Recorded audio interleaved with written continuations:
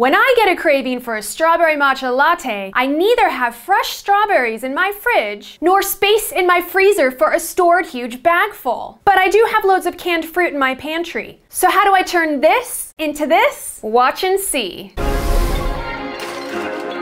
afternoon, ladies and gentlemen. This is your captain speaking.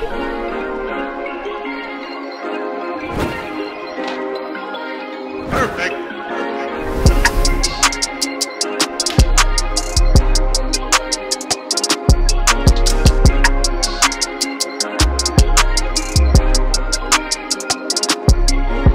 Hey guys, so today we're going to be making my favorite and very simple version of a vegan strawberry matcha latte. Here are the ingredients needed to make this tasty drink. 1 can of strawberries. Today we are using organic and in a light syrup. 1/4 cup of sugar. I'm using white cane sugar from Beets. It may seem like a lot of sugar, but we'll only be using a small amount of the puree in the drink. 1 flat teaspoon of pitaya powder or fruit. This is optional. Pitaya is also known as dragon fruit or strawberry pear. It is high in nutrients and is packed with essential vitamins and minerals, which may offer many other health benefits. I will be using oat milk for this vegan drink, but you may use any dairy alternative of your choice. 1 flat teaspoon of matcha powder. I prefer organic and ceremonial, but any drinking grade matcha powder will do just fine.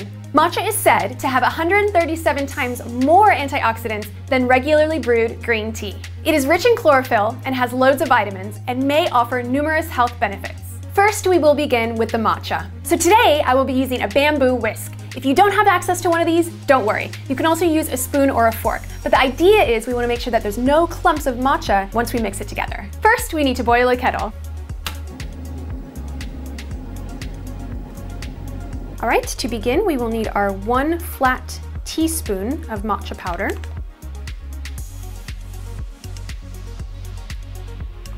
And 25 milliliters of the hot water. That comes to about just under 2 tablespoons. And remember to be extra careful whenever pouring hot water.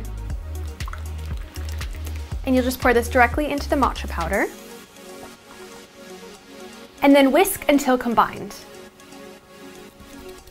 The other benefit to a bamboo whisk is that it aerates the matcha. Along with going around in a circular to grab the bits of matcha around the sides of the bowl, we also want to go back and forth in a sort of W-type shape in order to really give it a good whisk and make sure it's fully combined.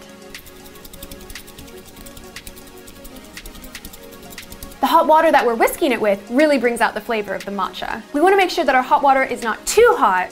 I would say give it a few minutes after it's done boiling, and then that will be the correct temperature. And remember, whenever you're done using the bamboo whisk, make sure that you go ahead and wash it off really well. There's none of the matcha left on it. We don't want that to dry and get caked into the bamboo. So just clean it off right away, let it air dry, and then you can go ahead and put it away. All right, we're gonna leave this off to the side and begin on our strawberry puree. So first we'll begin by pouring the entire can of strawberries into the blender.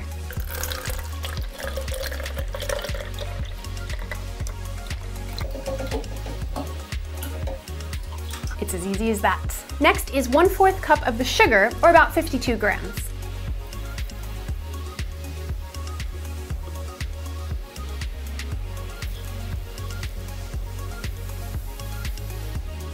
So now we're gonna pop this on the blender and blend until smooth.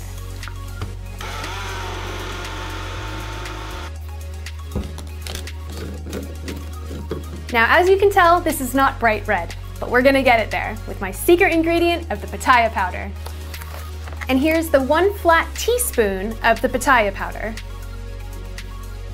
And now we'll just pop this back on the blender and watch the magic happen.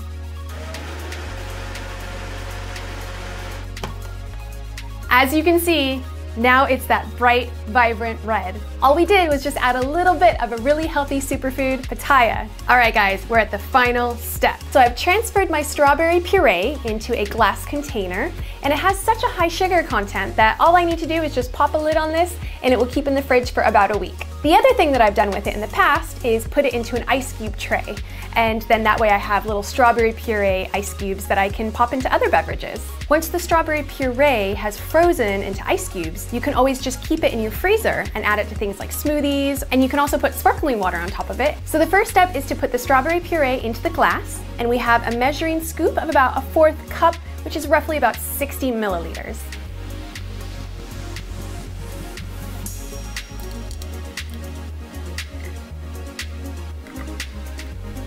I definitely recommend using crushed ice. That way when you pour the milk in, it will hit the ice first, and it won't break up the layer of the strawberry. If your goal in making this drink is to have a more obvious layered effect for social media, then in the blending process add more sugar to the strawberry, because that gives the liquid more stability. But our goal here today is taste, although we will be getting the layers.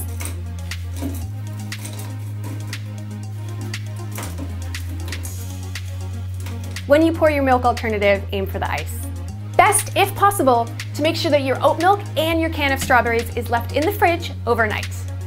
This will allow the drink to be much colder when you drink it, and also it will blend a little bit better. And last but not least, we're gonna go ahead and put the matcha on top.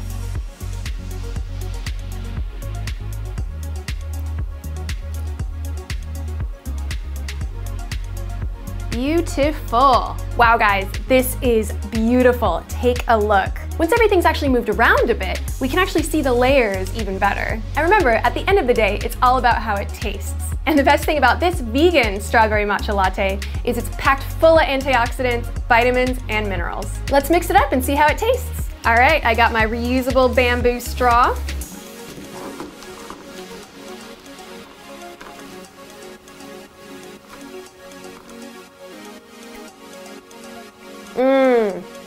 Oh my goodness.